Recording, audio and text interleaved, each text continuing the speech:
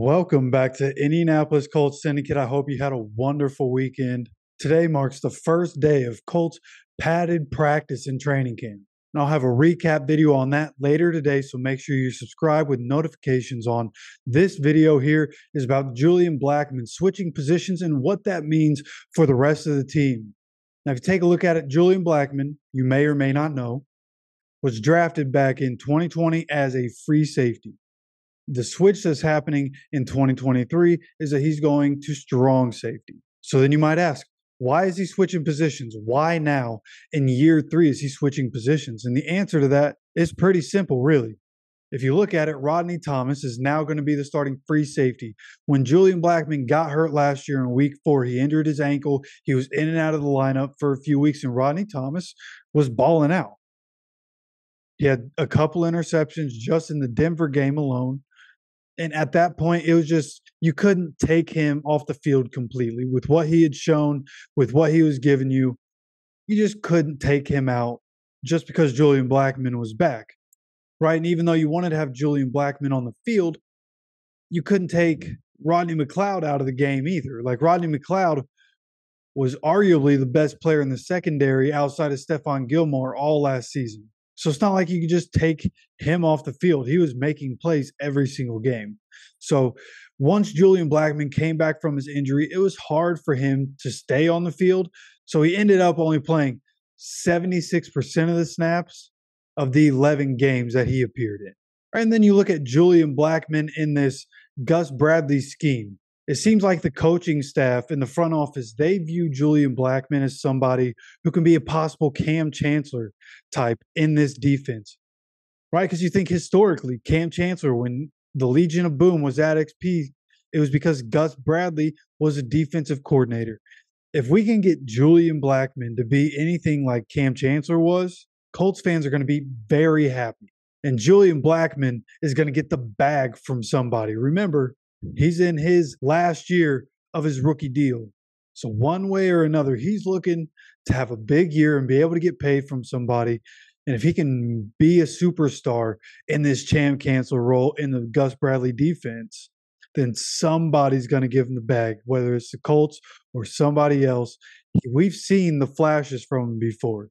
Like, he can go and do it. It's just a matter of putting it out there and being able to do it and do it consistently and staying available enough to do it consistent. All right, so talking about his availability, let's look at what he's done in his career. He played in 14 games as a rookie. And of the time that he was available in those games, he played 93% of the snaps.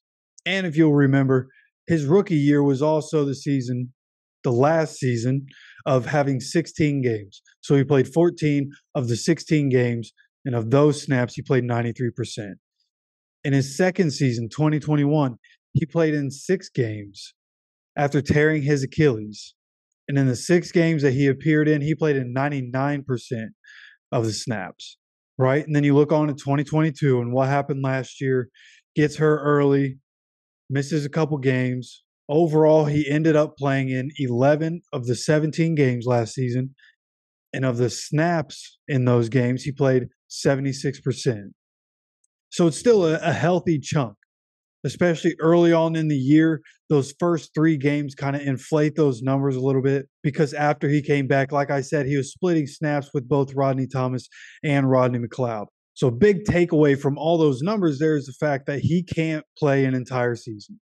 So fitting into that Cam Chancellor role, it's hard to imagine he stays healthy for 17 games. Now, luckily, we have Nick Cross to be his backup. And currently, Nick Cross, while Julian Blackmon is missing time in training camp, Nick Cross is getting those starting reps, which is going to be invaluable. Last year, he got to see how Rodney McLeod prepared and practiced and got himself ready. And now he gets to come in and fill that void.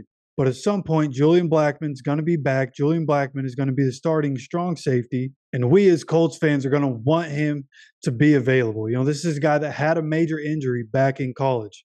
He tore his Achilles in 2021, right? Being around the ball has a lot of risks. And if you're in that Cam Chancellor role, that's what it's going to be. It's asking him to be around the ball in the pass game and in the run game, right? So with plenty of competition at safety, having Julian Blackmon healthy is going to be as important to him as it is for the team. And ultimately, Blackmon switching positions could be the thing that helps unlock this defense.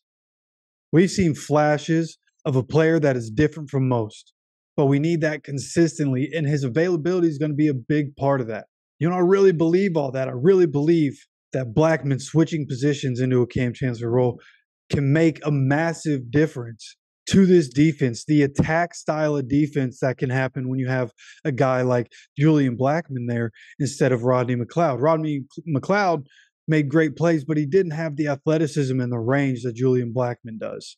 So I know I'm a fan of Julian Blackmon. I think he has a lot of potential to be one of the best safeties in the NFL.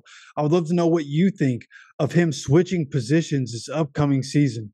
How do you think it affects him and the team? You let me know down in the comment section. Don't forget to subscribe and keep coming back for more Colts content. I'll see you for the next video.